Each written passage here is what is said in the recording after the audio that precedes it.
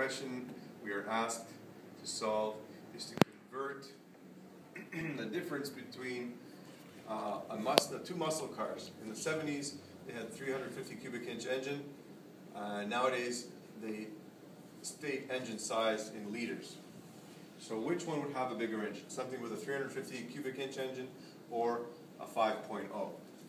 To answer this question, we need to know two conversion factors, or maybe three. 1 inch is equal to 2.54 centimeters by definition.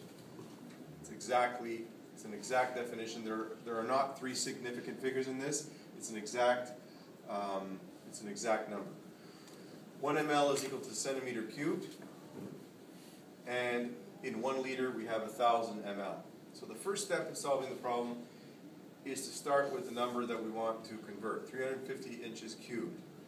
And we want to remove this unit, so we're going to put inches in the denominator of this conversion factor.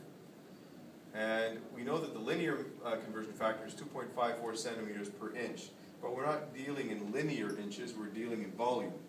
So if we're dealing in volume, which is a three-dimensional entity, we need to raise that conversion factor to the power of 3. And that's the equivalent of writing that conversion factor 3 times. So 2.54 times 2.54 times 2.54 is going to give you 16.387.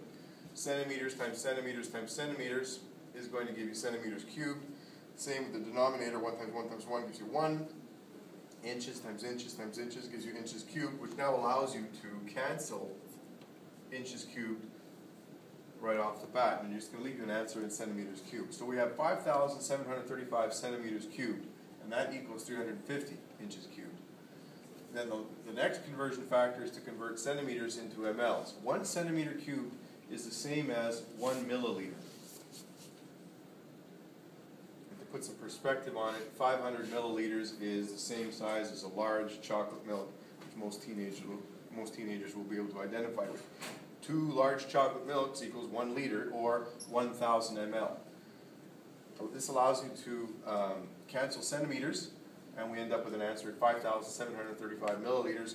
We now convert it to liters by dividing by 1,000. 1 liter per 1,000. How do I know how to write this conversion factor correctly? Do I write it like this, or do I write it upside down?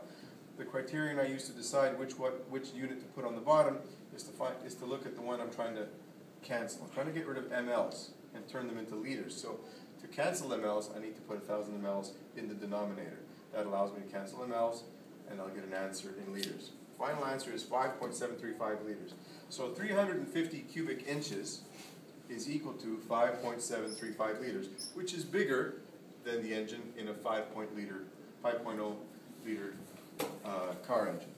So the old engines, the 350 cubic inch, is larger than 5 liters by about 700 milliliters.